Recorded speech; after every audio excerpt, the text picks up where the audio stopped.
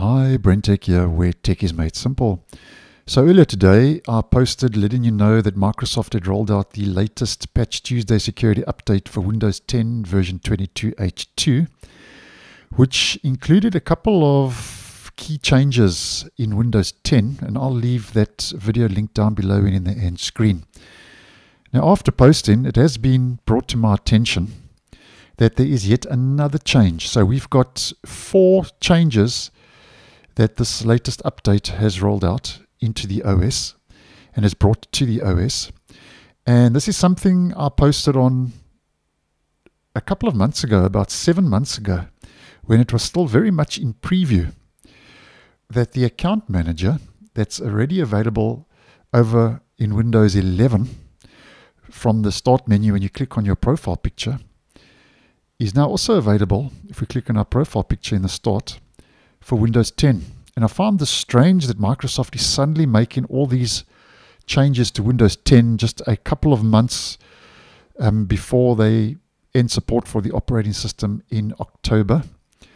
So your account manager, obviously, if you click My Microsoft Account, that takes you directly over to the settings page. So it's basically a shortcut where you can go manage your account directly from the start menu. And it's a little bit different to what we get in Windows 11.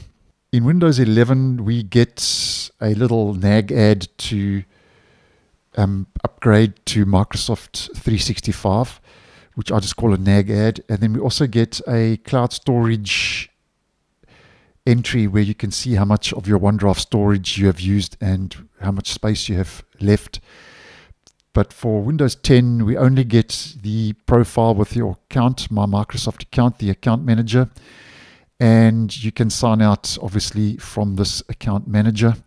And something else it does is previously, when you clicked on your account, you were able to lock your PC. Now, that's not available, as you can see.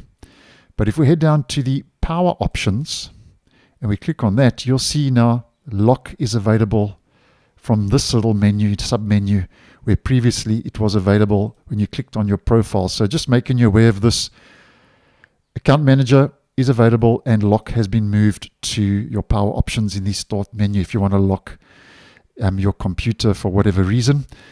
So interesting that Microsoft making these changes. Thanks for watching, and I'll see you in the next one.